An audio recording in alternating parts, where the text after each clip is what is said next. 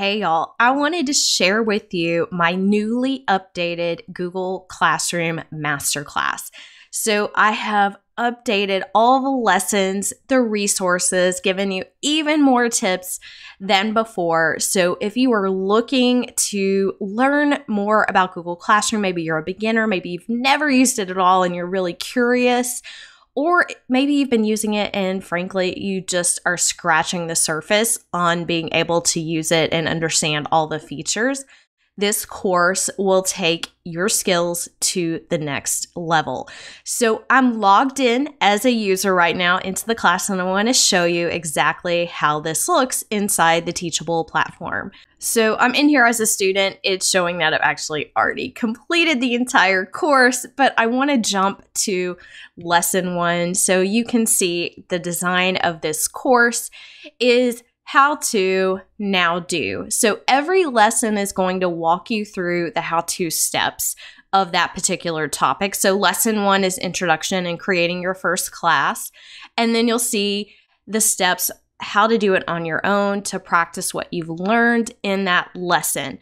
And almost every lesson has additional resources and other things listed below. So you can see over here to the left, these are all of our lessons, and you're going to learn how to add students and co-teachers, create assignments, organize those assignments and materials, communicate with students. I'm going to show you the student view. This one's always a toughie because teachers don't always have access to see what it looks like when you're logged in as a student. So I'm going to show you exactly what it looks like, including the new updated student submit page. So things have moved around and you may want to see exactly what that looks like. We've also got a lesson on calendar, settings, and archival. I'm going to walk you through feedback, assessment, grading, including the new gradebook functionality inside Google Classroom, and how to communicate with parents and guardians.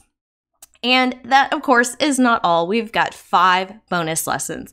Bonus number 1, how to package your digital assignments. So these are all of my best tips, and some of them are very googly, but some of these are just best practices in teaching and learning and using online tools. So then we're going to move into some Google Chrome tips and extensions that are going to make Google Classroom even better, as well as my best practices and tips for Google Classroom.